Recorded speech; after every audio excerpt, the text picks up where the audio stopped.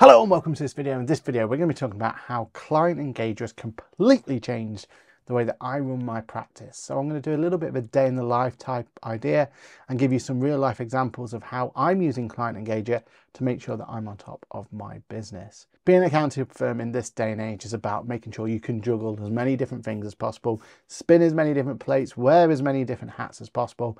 And it's only with thanks to software like this from Client Engager gives me the confidence to know that I'm going to be okay in terms of delivering that work. So without further ado, let's run that VT. Let's pretend that I'm about to go through a day in the life and say thank you to Client Engager for making sure that I'm on top of everything I need to be.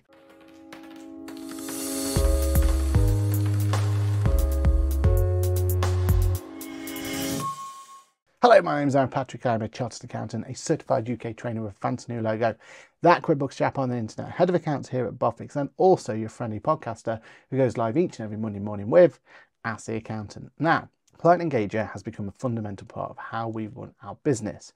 So I thought I'd go through a bit of a day in the life of, a bit of an understanding of exactly what we do, how we do it, and why we are so efficient now, thanks to Client Engager.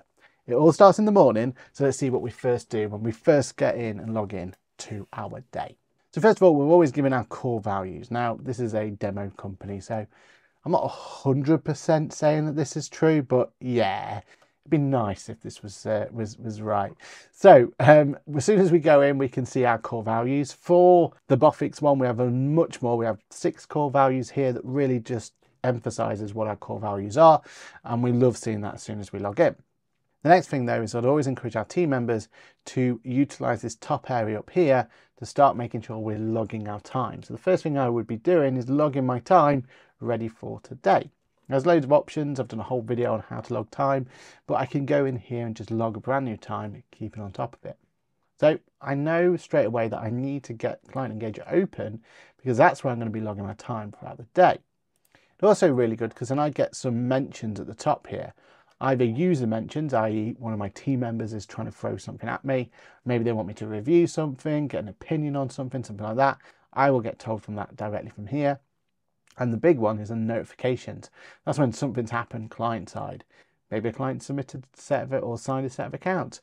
Maybe a client's put in a request to have some new services. Whatever it's going to be, it's all going to be under this notifications.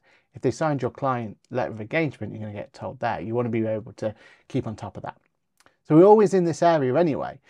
We don't personally in our practice, but a lot of other people would live by their emails as well, so that they have access to the emails, make sure they're on top of them. So typical day. First things first is we would run what we call either our daily or our whip, depending on what type of day it is. Now, both of these meetings are designed to get the whole team together, especially with being remote.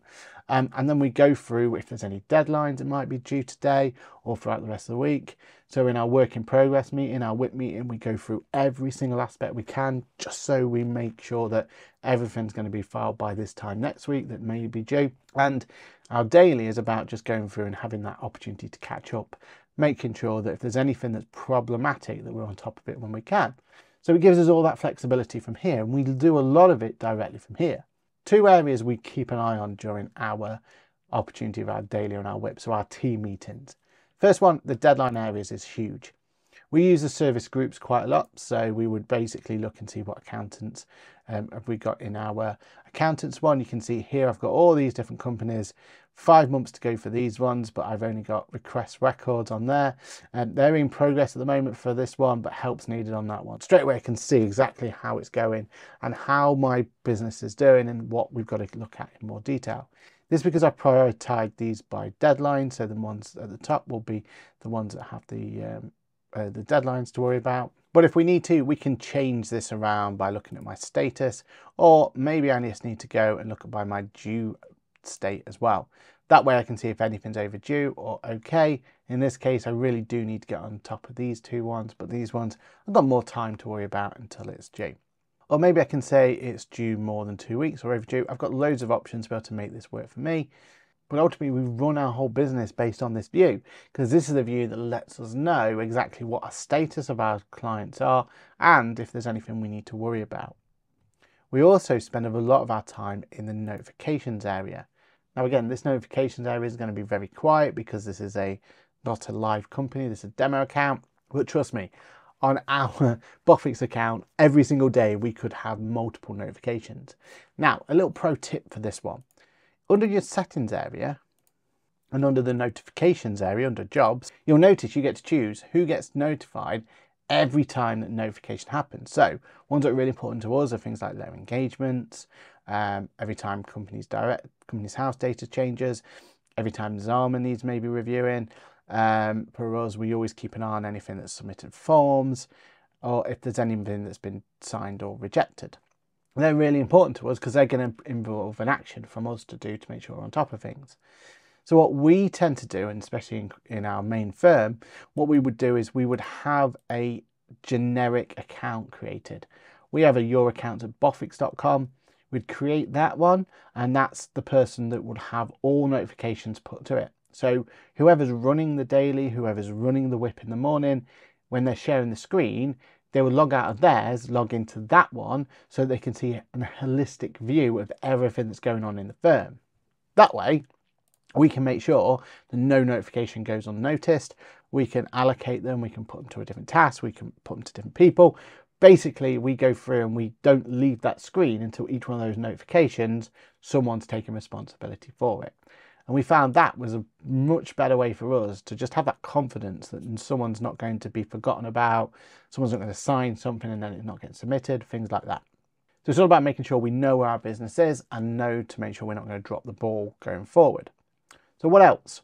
Well, I love the fact that now there's a tax on demand section here as well. So Todd, any questions I might have, or if my clients have questions or my team have questions, we always use this ask on demand section. It takes us directly over to Todd, and then from there we can ask questions as we go along. So we've now built directly in there a bit of AI to help us making sure that if there's a question that we need to answer, we can get it answered directly from there. That keeps me going throughout my day. Now, let's look at some typical use cases of where this becomes really powerful. The most important one for me is about making sure we impress potential new clients as we go along. So the way it would typically happen is the client would have a meeting, right? So during that meeting, I would make sure that that meeting gets recorded using Teams, and then using Teams, I can use the Copilot functionality that I've done a video about to be able to grab that team data and all of that information that we've just had with them, condense it all down, get some action points and everything else. So typically, if I have a new client, it'll work a little bit like this. Say I want to go and add the client in. Well, first of all, I would make sure it's a prospect. I would import from Company's House and I'd put the information in. So let's say that I've just had a meeting with Apple Core Productions. I could search for it, and then basically I'm looking for the right company in here. So I keep finding it. Once I found it, it's going to start importing some relevant information for me. So let's press finish import. Then from here, because all I'm really doing at this point is want to generate their quote, generate their letter of engagement. So I go in, I add the person. I can use this button here and it will import the person itself. I can either match it, or if I can do it from there, or I can go in and add an individual if I need to. Once I've done that, I press the next button. I create any related businesses I might be related to. For me, we don't spend too much time going through things like general information at this point, because what we're going to do is if they accept the quotation from us, accept and want us to work for them, then at that point we will then go and request the extra information at that point. So what I would tend to do here is I would set what service they want, and I can go through and say what their revenue is and any type of questions you want. You are in full control at this point as to what's going to be asked. I can say that it's really good and it's going to give me a suggested fee at the top here. I can say I'm happy with that fee, or if I actually want to override it, I can override it. Whatever I need to do. Don't worry about the fees I've got here. This again is all a sample company. I can then go and add what other services I might want here. I can go and add other services that might need to go through. Again, asking questions. And you can either spend so much time like we have in Boffix, where you're asking loads of questions to really find out what that fee is going to be, or you can have a matrix somewhere else and just import the information as you go through. Basically though, once I've done this and I've added the ones in that I want to add in as I go along, and I'm happy that everything's done, I can go in and I can say, yep, I'm happy with that. Let's look at my service details. Now, it's going to be really clever because things like the CT600 limited company, it's going to take that directly from Companies House already. So it's going to know what that relates to. But anything it doesn't know, it's just about you putting in that information as you go along. Again, TSA1, that's going to be hard coded. That's going to be there, makes it easy. I can then go to my terms, make sure I'm happy with that, make sure I've got my summary up, and I press save. Now, what I do for this point is two things. First of all, that meeting we had, well, let's capture that data. So I go over to my communication tab, log meeting or call, go and choose a location. Again, I would normally have Teams and stuff already set there, so set that ready. Say who was in it, say who I spoke to, and then put a little subject in. For me, I'll just copy and paste the information. So I could have Copilot telling me we did X, Y, Z, bring that information in. So I grab the information from the last meeting, put a subject in there, press save. I've got options to upload documents if I want to, but ultimately that means that anyone who comes and finds this prospect and looks at this client will now know what my meeting was about, what action points we had, everything else. That's where AI is going to change the game in terms of getting that information there. And that's where Client Engager works so well with that, right? It gives you an area to put the information in so that anyone else who looks at this now has an insight into what was happening. Then the important thing is sending over their letters of engagement. With a one click, I can generate the letter of engagement, make sure I'm happy with it, go through the information that's there, and I can then press the send button and get it sent directly to the client. Now, from a client's point of view, it's relatively straightforward from them as well. As you can see here, I've got my proposal straight in front of me. My client, I can see my monthly and my annual fees. I can set that up how I want it to be set up. And basically, if I'm happy with it, I press review and sign. That takes me directly to my letter of engagement. From here, I can see preferences and I can approve it, set my privacy notice. And then basically I have access now. And don't forget, the client even gets an app as well. And from the app, they can go through everything we've just done, seeing all the information, seeing everything that goes through, and they can go through and be able to interact with you from there. But ultimately, from my point of view, what I care about, top right hand corner, I get notified that it's signed. I can see also here that I've been told that it's signed there. And I also have an opportunity when I need to go in and I can see if under my communication tab, all the information. So that was my first meeting, that was me sending proposal, and there was a proposal being accepted. What happens then in our world is we would then do a new form request and we would ask them to onboard themselves or onboard the company. So send that over to them, basically asking them to go and give us information. I'd then probably want the director to go in onboard themselves as well. So directly from here, I can click into the director, go to form requests, hit new request, go in here, add an individual and click save. What that's done is sort of no time at all, and I can set all this to exactly what I want to do, but I've just started the onboarding process. Now, as a client, I'm now been asked to go in and complete I've got my signed letters of engagement there. I've also got a client asking me to go in and do my onboarding form for a limited company. As soon as I proceed to the form and put my information in and go through from there, it's then going to ask me information like what's my UTR number, what's my company number, and everything else that goes with it. So basically, the onus is now on me as the client to provide that information. And best yet, as soon as I've applied that information, in here, I'll then have the option to review the answers once it's completed, and then I'll have the opportunity just to put those answers directly into my Client Engager database, keeping everything nice and clean. This is the point where Client Engager becomes so powerful for me because I'm working with clients, I'm working with them, I'm making it easy for them to onboard. And with little features like this makes Client Engager an integral part of me wanting to make sure that I'm running my practice as best as I possibly can. What else do I do with Client Engager? Well, Client Engager is the perfect place for me to have a holistic view on how my business is doing. From the dashboard, I can see if there's any work or accounting services I need to keep an eye on. I can see if my debtors are overdue and if there's anything I need to do with my debtors. Remember that I have the opportunity to connect this directly to QuickBooks.